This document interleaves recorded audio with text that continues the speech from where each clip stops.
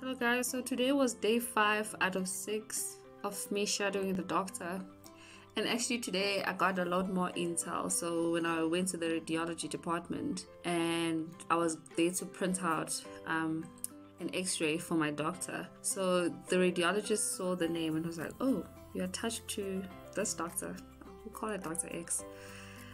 And she's like, oof, people have been complaining about her. I don't know how you deal with her, the staff, the patients, the nurses. And again, I think there's a lesson there to say, if someone who is rude to everyone, if they are nice to you, it doesn't change their character. That's just who they are. They're just being nice to you, obviously because of how I came across and how helpful I was. She's nice. In one of our consultations, this patient came in. So my doctor's voice is very loud. Okay, not loud, but it seems like she's scolding you when she's asking you, so how can I help you today? That's how she asks. She doesn't say, so how can I help you today, ma'am? And you tell her, oh no, I have pain in my knees. She's like, and then? So she doesn't, and then the patient is confused. So when she asks and then, she's usually asking, oh, especially if you say, oh, sometimes I have pain in my knees. And then she's like, and then? And then the patient will be confused, like, I don't understand what you mean by that. What she's trying to get at is that sometimes everyone gets pain. Why did you come here? Why was it significant for you to, why did it make you come to the hospital? But the way she's asking it and her voice, it comes off as rude, but I'm used to how she talks. Because then you will be like, okay, so why was it so bad that it made you come today? Right? That's the type of questions you would ask. So that patient was like, are you annoyed with me?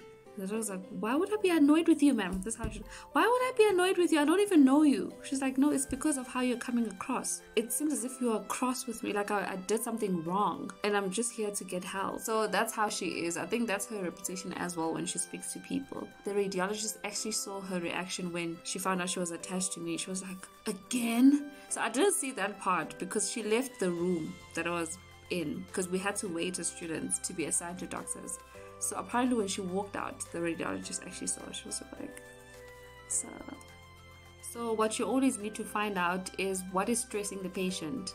So apparently my patient is a domestic worker. So she's had this painful knee since May. They've just been giving Panado. Guys, Panado does nothing for your joints. She was in excruciating pain. If you're in pain, your blood pressure is gonna shoot up. And she was stressed about it because now she couldn't function at work.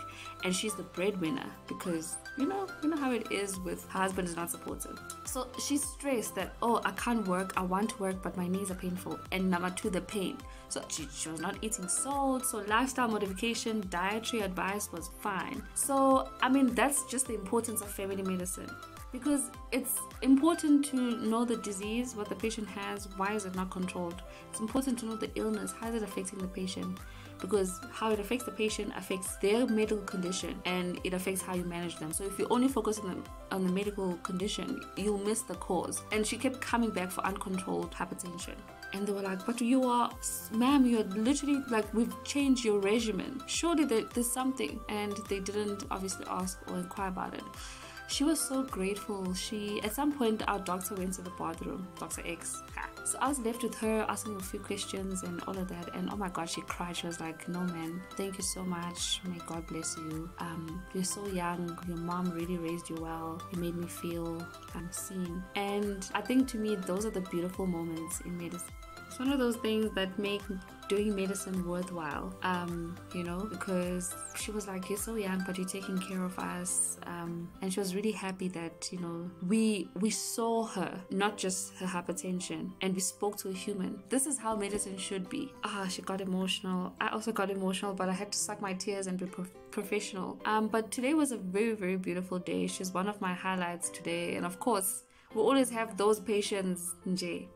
So we had this guy who had a basketball accident 10 years ago, so had a screw in. He banged his arm, and when we did the x-rays, we found out that the screw actually broke. He was complaining of stiffness in the morning, just typical symptoms of osteoarthritis, right? Which is what we diagnosed him as having, post-traumatic osteoarthritis. And then he's like, oh man, I see you and the doctor work very well. Like, I'm so envious of your relationship. And so we're just smiling and happy. And he's like, and you seem young. And he's looking at me at that time. And he says, how old are you? And I'm like, I'm very old, Shane. He's like, oh, you're learning from your doctor.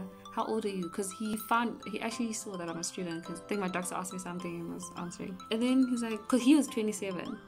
Now you guys know my age, but I'm older than him. So he's there like, okay, so how old are you? No, I'm older than you. Then he's like, no, someday I just wish that I'd be examined by you.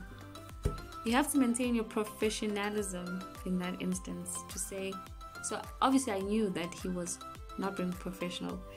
I then said, oh, actually, and hopefully when I examine you, you know, I'm a more knowledgeable doctor and stuff. So thank you for you see me as a doctor one day.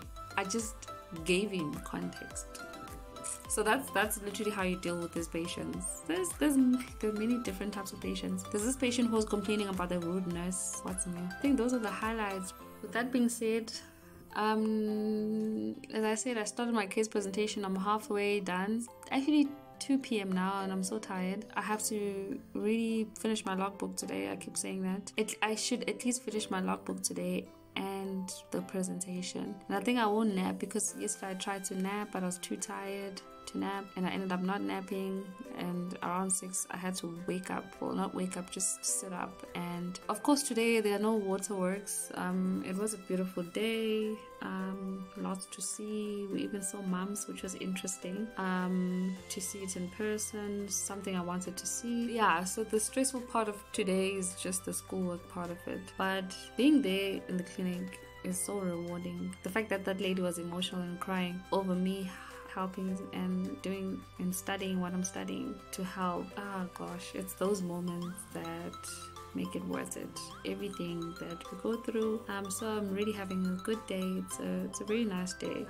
You know, hence I talked earlier, or in the previous video, about the urban flow things. You know, there's some really high highs, some really low lows, but it's important to enjoy those little moments, those little pockets of sunshine, right? Just bask in the sun, you know what I mean? With that being said, out here.